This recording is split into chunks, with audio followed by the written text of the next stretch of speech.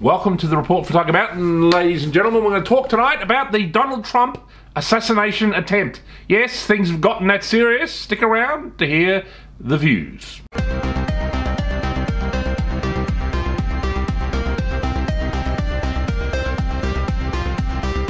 They've tried to kill him, of course, funnily enough, it's the lone wolf, the old lone wolf, who was allowed to wander around, the perimeters of the Trump rally for a couple of hours, it seems like. I mean, I don't know. If you look into this, it's dodgier than the JFK assassination, ladies and gentlemen, which, as we well know, is incredibly dodgy. It's another lone shooter. It's not Lee Harvey Oswald, it's Thomas Matthew Crooks. And this guy is some kind of loser, kind of 20-year-old who is clearly been bullied and got involved in sublimation of his, unhappy life, and he's blaming, his misery on politicians, particularly Donald Trump, it seems. There's a couple of videos of him online ranting about Trump, there's all kinds of stuff coming out about him. It seems like his family were maybe Trump supporters, for whatever reason he turned against them, and, it was radicalized in some way, got hold of his father's gun, and then, if you look into what's going on, it's just utterly ridiculous that this 20-year-old, completely inexperienced 20-year-old, could get onto the roof. Surely there was a code word that is amongst the police and the Secret Service, which means, I've seen a shooter or something, and to get Donald Trump off stage. I don't know, it's like a secret word like Fidelio, but, there was a police officer who went up on the roof, and the gunman turned on him with a gun, and then he slipped down the ladder and, fell 8 feet. Then he said, oh, there's some kind of, shooter on the roof. That was about a minute before the shooting started, ladies and gentlemen. There's all kinds of things like this going on. Obviously I've done a few shows talking about this. I did Cafe Lockdown this week, No Goat Show. We spoke about it with Michael Gray Griffiths. I did the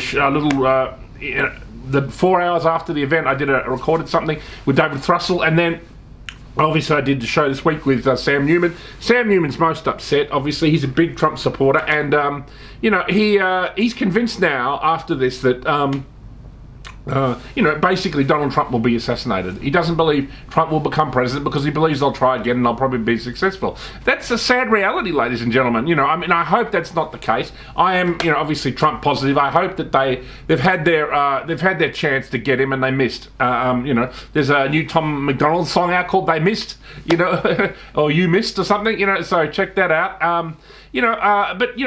Sam Newman is quite conspiratorial about it. He thinks there's no way this 20-year-old idiot could have got anywhere near, Donald Trump, and that he was sort of allowed by the Biden apparatus. Obviously, it's not Biden himself because he hardly knows what's going on. But it is the what you call the deep state, in wanting to kill him for whatever reason. I think that's true. Obviously, there are some outlandish, conspiracy theories out there, even amongst some people in the freedom movement, that Trump was somehow involved in assassinating himself, or wounding him so that he looks like this hero. That's something a lot of far left people. I've even heard it from some freedom movement people. I think that's a worrying. I just can't see.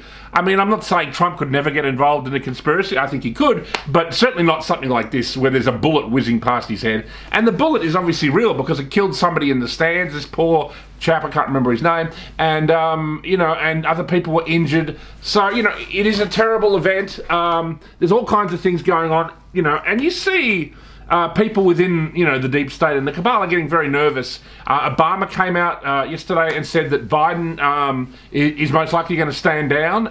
I've heard other rumours that he could be standing down, not from the presidency, but from re-election as soon as this weekend. So, they've obviously panicked after missing Trump. They have to do something else. You see people like Raskin, who was been attacking Trump over the whole January 6 fiasco, which is, ridiculous. The real conspirators are the real people who are interested in a coup are the people who succeeded and stole the 2020 election. People like Raskin, people like Blinken, people like Klain, Yellen, Mayorkas, Garland, all these, and they're all Jewish, ladies and gentlemen, but obviously they're not the only people who are involved in the coup. There are a lot of others as well, but there are certainly a large much Jewish representation in the Biden government. You just need to look it up. So yeah, look, it's terrible what's going on. You know, there's even shots of the shooter, wearing a skull cap fighting around. Apparently, I've been told that that's fake news. I have no idea. Maybe it's true fake news in the sense that, like, it might be fake, but it might be speaking to some truth. I can't say. But, like, you know, it's terrible. For a Trump supporter, it's been a harrowing week. You know, I mean, I don't want to fully agree with Sam Newman, because I hope that Donald Trump will become the 47th President of the United States. But, you know, Sam's concerns are quite legitimate.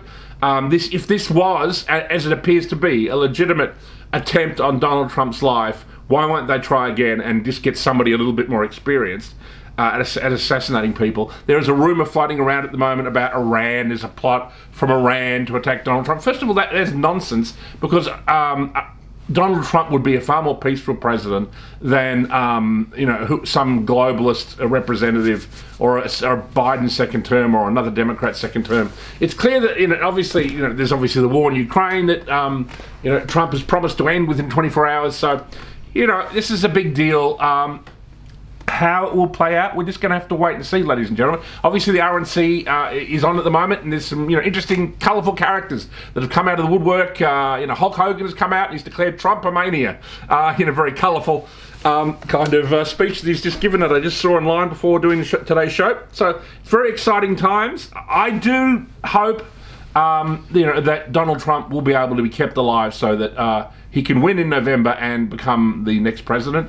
But I do understand the concerns of people that, you know, he might not, that he might actually be assassinated. We'll just have to wait and see. And I do think, you know, this is a time to pray to God, ladies and gentlemen. You know, I do think, you know, the way Donald Trump's head was sort of like, you know, I don't know, he was sort of like this, I think, and say that the camera there is the assassin. And then he just went like that, and then the bullet went away, whereas if it was there, it would have gone right in the middle of our head.